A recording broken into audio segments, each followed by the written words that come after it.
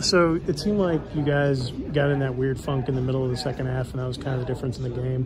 What happened there? You even had a three lip out, literally rolled around inside the rim and then bounced out. I feel that we executed our offense pretty good. We got the open shots that we were looking for. We just had to hit them. They just didn't fall for us tonight, but just got to keep moving on. Yeah. How tough is that? I mean, you guys had number 8 on the ropes for a while in this game. I mean, it's got to be tough to not come away with the W in that situation. Yeah, it's tough, but I feel like we fought the whole game.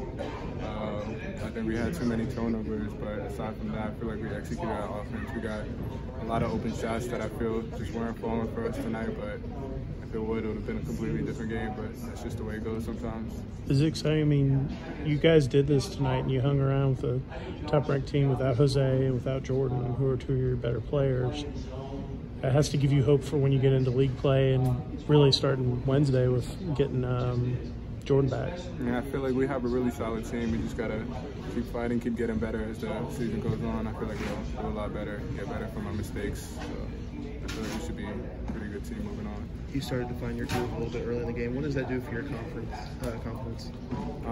It really helps my confidence, just being comfortable playing my own game. Not really worrying about making mistakes, just playing basketball, doing whatever I can to make our team in the best position. And what was it like playing in an environment like here that's not nearly as big as most overweight college basketball arenas are?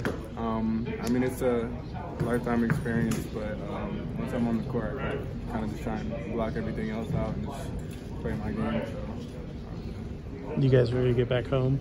Yeah. Imagine it'll be keep nice. working, getting better.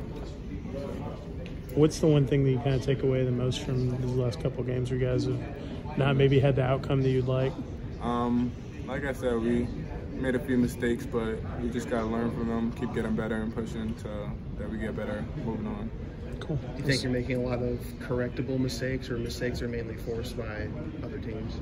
No, I think it's correctable mistakes. You know, it's kind of things that you go through, and now you know what to do and what not to do. So I feel like just progressively you get better and better as you keep going and keep working. So.